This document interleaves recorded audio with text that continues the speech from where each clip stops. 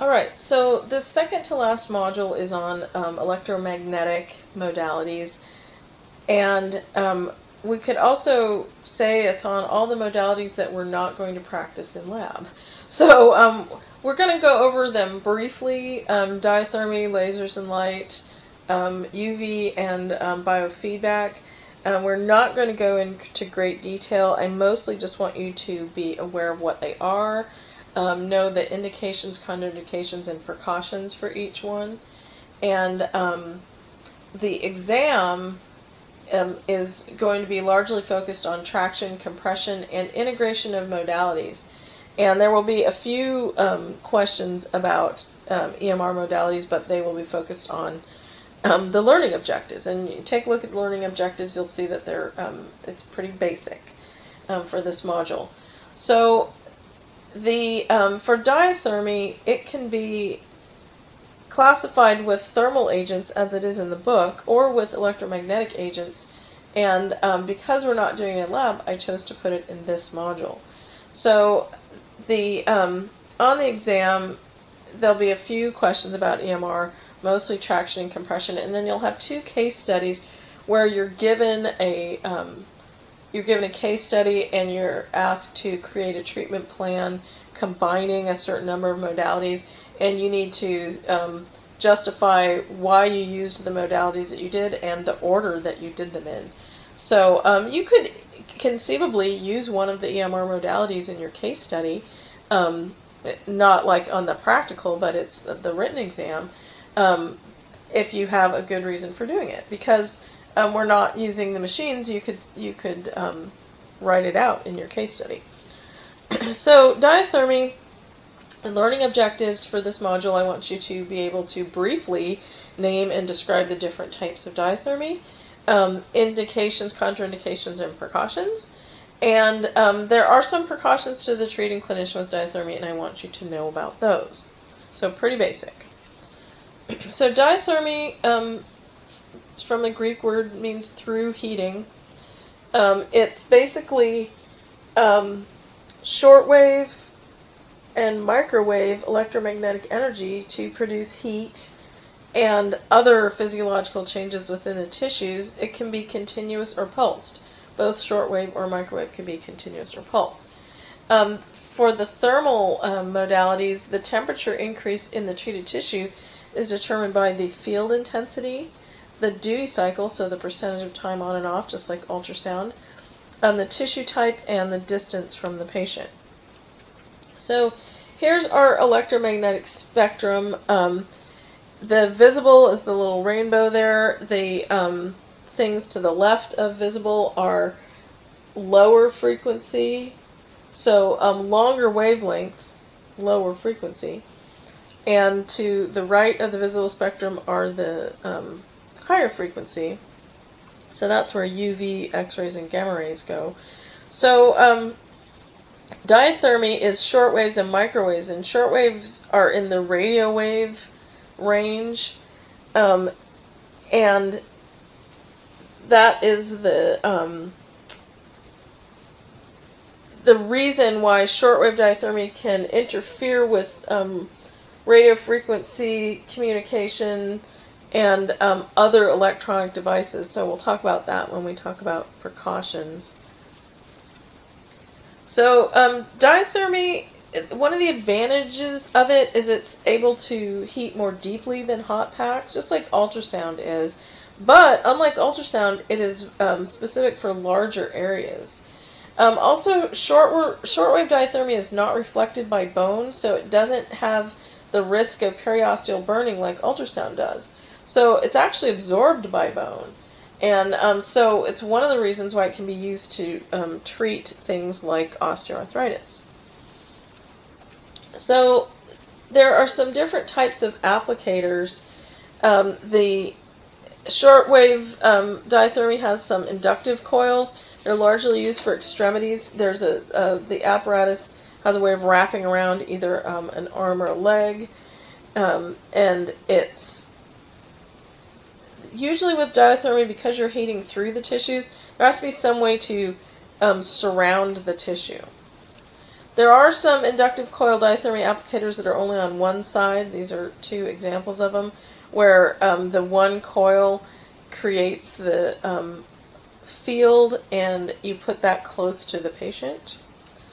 There are capacitive plates in shortwave diathermy where the patient actually becomes part of the electrical circuit to heat the tissue, so there is a plate on either side of the patient. And then the microwave diathermy applicator is called a magnetron, and it uses an antenna to produce a high frequency alternating current.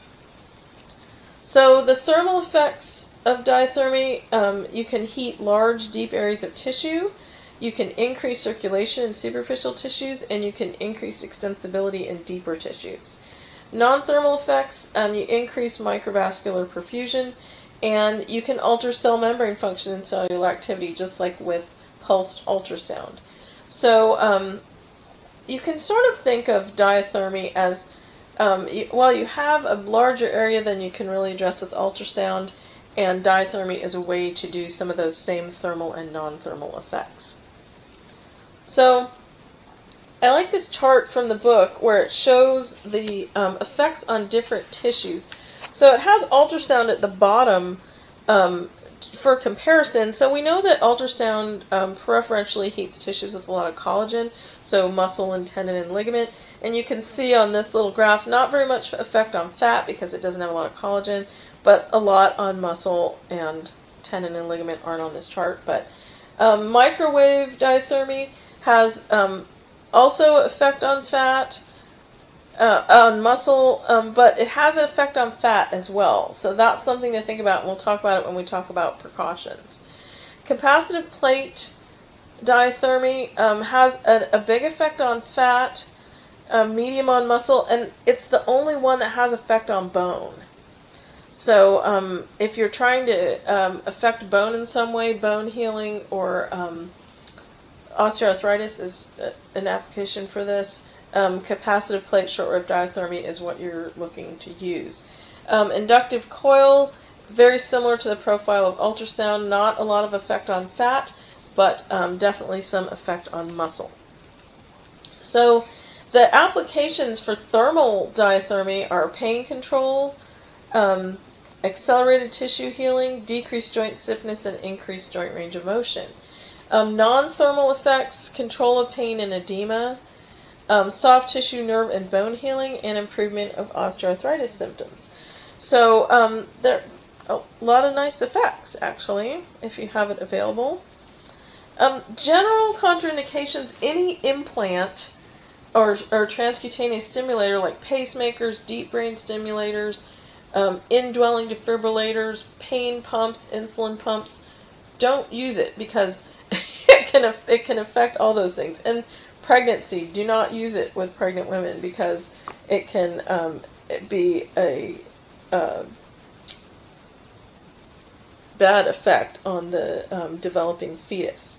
So you particularly do not want to use it in the lower abdominal or pelvic regions because the distribution of the electromagnetic field isn't constrained in the body. So it can be, it can go anywhere within the patient's body. It can also affect the therapist, and we'll talk about that in a minute. So for thermal diathermy, contraindications include metal implants. So if you wanted a deep heating treatment with metal implants, you could use ultrasound as long as you didn't have joint cement involved with it or plastic parts, but not diathermy. Malignancy is a contraindication around the eyes and testes. I don't know why you do that, but there you go.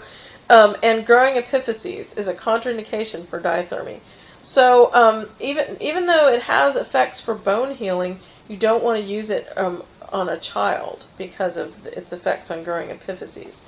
Non-thermal diathermy, you do not want to use it to heat deep tissue or internal organs. You don't want to use it as a substitute for conventional therapy for edema and pain. So a lot of times we're going to stick with the basics, and maybe you might use non-thermal diathermy if those didn't work. And of course, pacemakers, electronic devices, and metal implants are a no-no for diathermy. So precautions, it can mess up other electronic or magnetic equipment. So don't take it near your computer or your Fitbit or your watch or any implant in somebody's body. So that's a big that's the thing with diathermy, is it can mess up things around it. Obesity is an issue because of that chart we looked at, its effect on fat. If someone who's obese has more fat, you can actually have burns with increased fatty tissues in the body with diathermy, so it's a precaution. If you were using it on somebody's hand, that might not be an issue, but deeper tissues in the body, it might be an issue. Copper-bearing IUD, it can affect that metal inside the uterus. You don't want to do that. The non-thermal precautions, pregnancy and skeletal immaturity, those are also contraindications, so I don't know why they're listed separately as precautions. But the adverse effects is, particularly in fat layers, you can get burns. You want to keep the skin dry because that can accelerate the burn effect. So for therapists,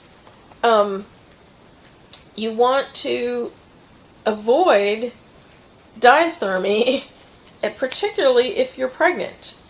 But even if you're not pregnant, you want to stay from 1 to 2 meters away from continuous diathermy and from 30 to 50 centimeters away from all shortwave diathermy.